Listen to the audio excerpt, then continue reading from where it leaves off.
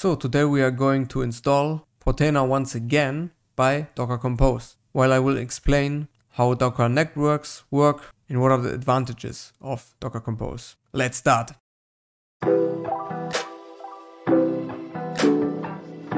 So currently we are here in our server terminal, but I want to show you that we can really check that currently our Portainer instance is really running.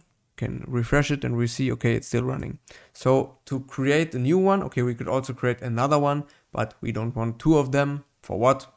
We need to stop this. So we say docker stop Portainer because it's the name of the container. And we also need to remove it. So we say docker rm or whatever Portainer.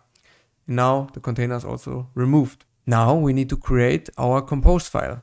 And now that we have the Samba share that we created in the video before, we can do this very easily in our Windows share and on our PC. So we can say new folder and we can call it compose. I click into it and say I also want a new file, text document called portainer.yaml. And we press it. And I open it right now. But it's blank. We need to fill it out ourselves. You always start in a Docker Compose file with the version. We can call it version, for example. It's the most common one is 3. There are also 3.7. There are some syntax differences between the versions, but with 3 you won't do something wrong. Then we can, or we have to, create our own network that I will call just Sascha for right now. And now the important part is our services, because now that's the part where we define our Portainer instance. We call it Portainer and need to give it the image. Don't forget about the indent. The indent is very, very important. You need the tab here right now, and also you need the tab here. That's very important for YAML files.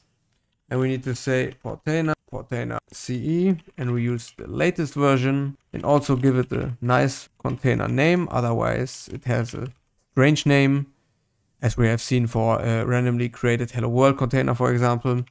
We can also say restart always. It's the same that we had as Docker run with command, but we now define it as compose. Then we need our ports. We have multiple ones, but this time I use 9000 and not 9443 for the HTTPS one.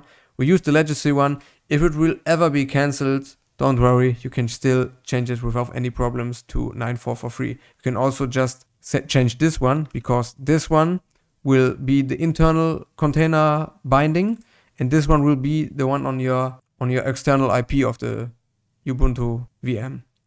It means if I would have it like this right now, I could still call it by 9000 in the browser, but this command would go to 9443 in the container. So I would need HTTPS as well, but we want to have 9000 for HTTPS.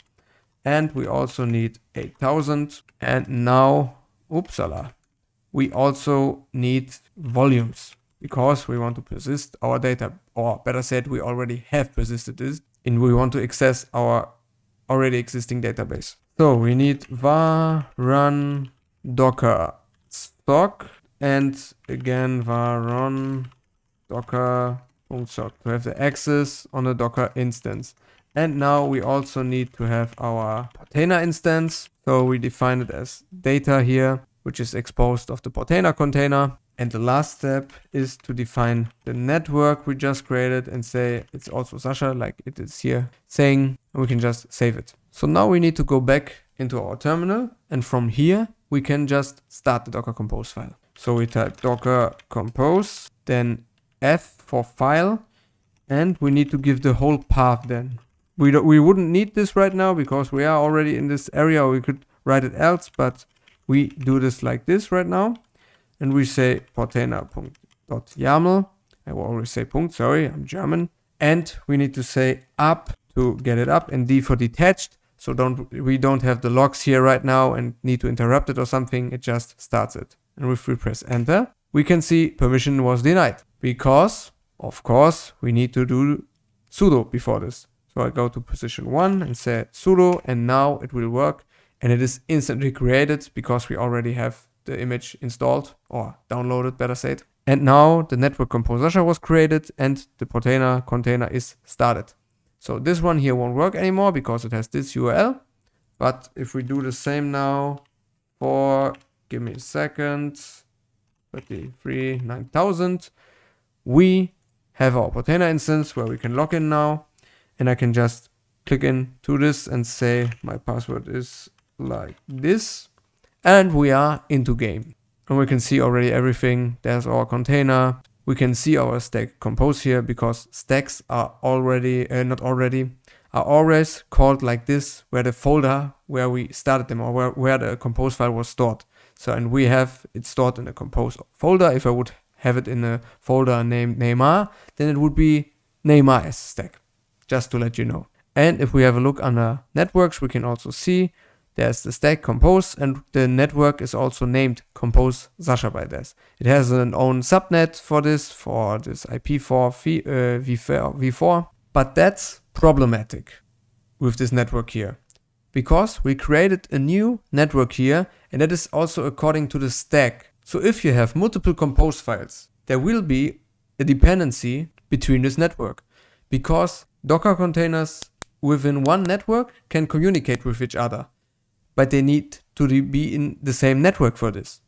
So for example, this one that we have seen here, the compose Sascha one. And sometimes it's also like this, that you need to start one container before the other in some order of the compose files to get it started, which makes maybe sense in a productive environment at some company or whatever, but in a self-hosted environment, we don't need this. We can have all in the same network so they can communicate with each other.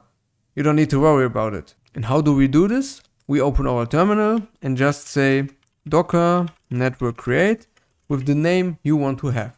I call it now Sascha, and we can see that it was created. But to change the network of our Portainer instance, container, network, whatever, we need to stop it again. So we can just use our command and change from upd to down. And it was set down, and also the network was removed. If we now go back to our YAML, we need to adjust our network. So we have to say, okay, we give this a name, you can say also Sascha, and we have to tell him it's external. That's the point, because we created it externally. It is not managed by the Docker compose YAML file, whatever. So we can just say it's external because we created it like this. And we can also say something different here, because that's only a reference for within the compose file. If I say network saschabrockel and name Sascha, it will be Sascha for not for Portainer, for Docker completely, but for the file it will be saschabrockel. So I have to say here saschabrockel to just show you that it works. So we need to start the container again. You can just press here and see the container Portainer was started. No other network was created. And if we go back, you can already see we were logged out. That's annoying, but of course we were logged out. And we can log in. So everything works. And we can see under networks, we have our network called Sascha here with not the same, but an own IPv4 subnet and with Portainer as container in it. And everything worked fine. And if we would create now another container with the same network, they could communicate with each other without any problems. And you don't need to worry. You can just always say, okay, you know what? I'm using this network here. I can copy the first path because it's the external one. I just attach it and I'm good. That's the reason why Docker Compose is way more easier than handle it with the Docker run command.